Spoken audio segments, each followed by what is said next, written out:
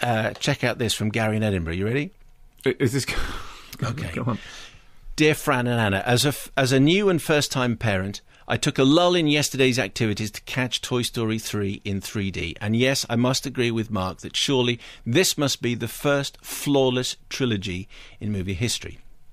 Wonderful, exciting, inventive, scary, you name it, this film had it.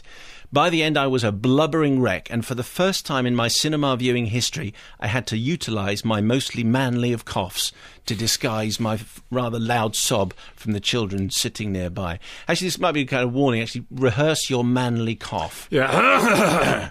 Right. Let's go. Here's why I was so affected. I first went to see Toy Story when I was 13, and of course was blown away by this CG computery nonsense that surely wouldn't catch on.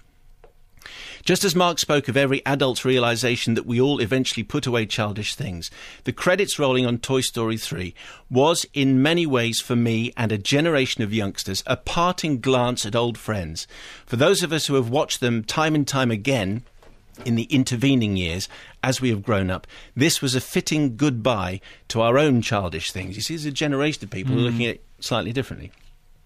But no, I thought, as a father to a beautiful new daughter, I would come to experience the films through her eyes all over again in the years to come. Buoyed by this thought, I bounced home to see said bundle of joy, but no sooner was I back in the house with her in my arms when I realised what I had never seen or couldn't see until today. Are you ready?